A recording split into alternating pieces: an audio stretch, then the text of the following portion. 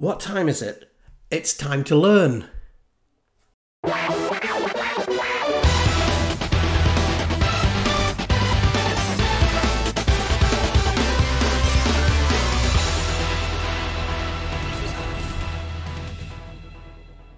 Hi YouTubers, Andy Malone, Microsoft MVP and Microsoft Certified Trainer. This time around, we're going to take a look at some of the secrets and some of the new features that are currently in Azure Active Directory. So again, some of this is from various requests that I've had from you guys out there. On a subject of you guys, I cannot thank you enough. Shout out to everybody who's recently signed up to my channel. I am so thrilled and I really do appreciate it. If you haven't, then go ahead, please click on that subscribe button, ring that bell, and you're guaranteed not to miss out on anything in the future. And I've got some pretty cool stuff coming up.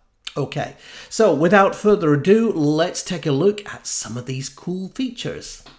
So first up, I'm going to take a look at the preview features in Azure Active Directory. Now, if you've never taken a look at these, definitely have a look because it's really useful. So simply go into the Azure AD portal and it's the second option in the menu and it says preview features. Now, depending on if you're a Microsoft partner or not, some of these may or may not be available to you. But you can see you can simply switch these on or off. Potentially as well, some of these may be invitation only. So again, depending on your status with Microsoft and so on. Alrighty, so once it's switched on, you can then take advantage of these features. Next up, I love this. This is the tile gallery in Azure AD. And again, very useful. Simply go into Azure AD, right to the top to the dashboard. And if you don't like the way that the dashboard looks, don't worry. You can either clone it, you can edit it, and you can see now it goes into this grid format. And really simple. It's just a case of simply dragging and dropping the various elements around. And you can search for an element, and once you've found it, again here, I can just simply drag it and drop it into place. Very similar to SharePoint Web Parts, actually. In fact, I'm convinced that's what these are. So again, yeah, and you know, these change all the time. There are more elements coming in all the time. So again, simply just drag and drop the feature. And once you've dropped it in here, so position it into the place where you want it to go. And then what you can do is you can pop up here to the menu bar and click on the preview option. And if you're happy with that, then of course you can go ahead and save it. And you now have a new menu. So up next, we've got the security defaults. Now, this will basically apply a set of baseline security features to your Azure AD tenant. But be warned here, if I go into the properties of my Azure AD, scroll right down to the bottom here, and it says Manage Security Defaults. So in here, if you choose to enable the security defaults, it will wipe any conditional access policies that you have. It will bring you back to ground zero. So be very careful with that one. All right. The third option is something called Continuous Access Evaluation. Again, if you're worried about sensitive users, managers, directors, IT people, and having their credentials compromised, this can be quite useful. And what this does is it continually monitors your users. So once you've enabled the preview, you simply go in and select the group or groups of users. And once you've done that, you'll see in a second, it basically monitors the user's IP address. If in fact anything changes, it could indicate that the user's been compromised and it will immediately lock them out. Okay, I love this feature. This is a kind of a fallback security feature, which is great. Again, authentication context is a new feature in Azure Active Directory. Also really useful. And again, it ties in with conditional access. So the first thing we do is go into continuous evaluation. authentication context, I should say. And the idea of this is it protects the data on a particular device or that a user's using. So essentially what you're saying is the context of the data here is very sensitive. So I'm just going to create a category here called Norway Authorized, and I'm going to say Publish to Apps.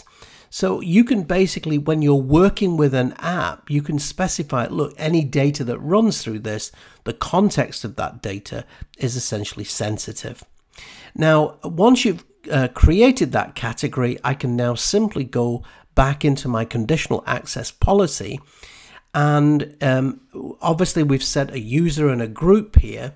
I simply go into Cloud Apps, and rather than choosing a cloud app, I click on the drop down arrow and hey, look, authentication context is there.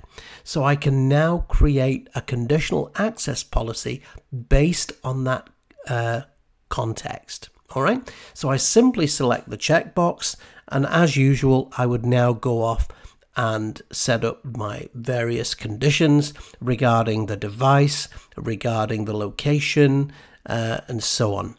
And once you've configured that, you can then say, okay, are they going to get access? Do they require MFA, multi-factor authentication, and so on. All right. So this is a really nice and actually very powerful feature. So context based policies, okay, and that really extends that capability to protect your corporate data within apps.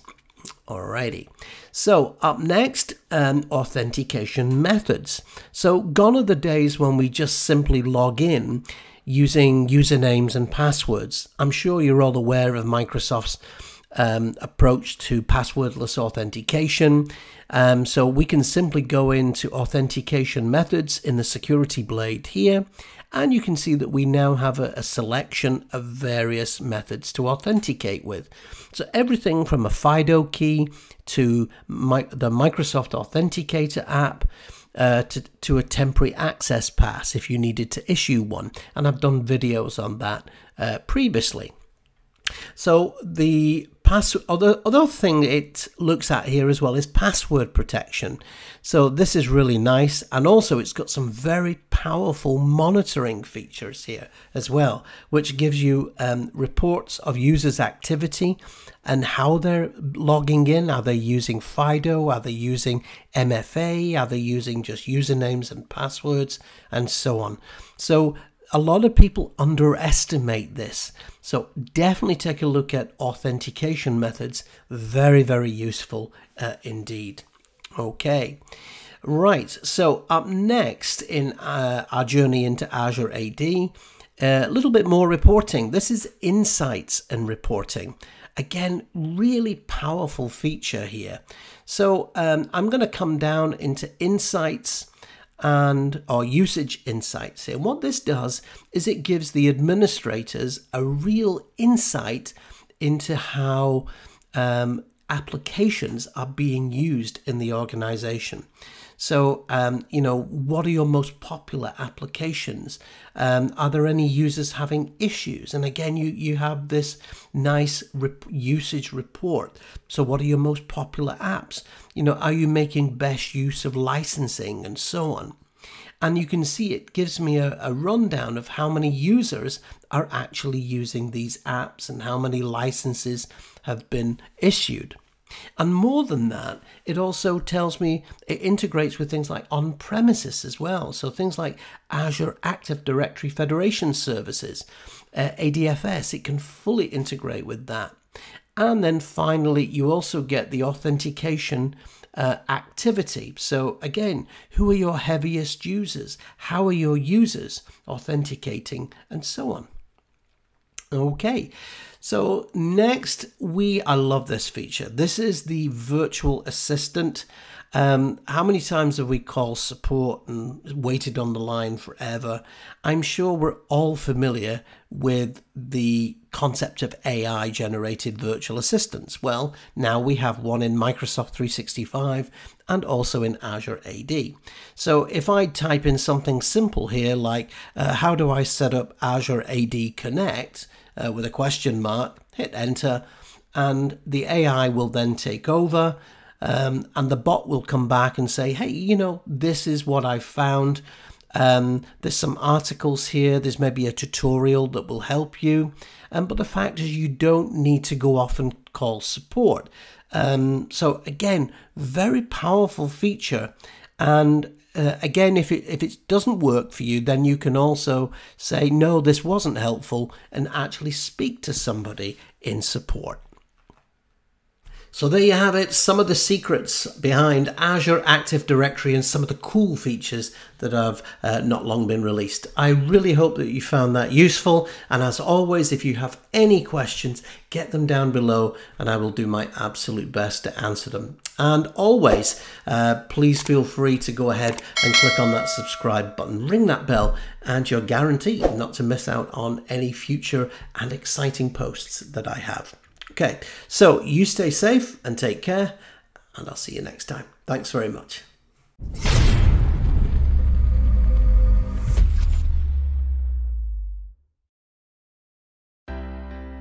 Thanks for dropping by. Hope you enjoyed the video.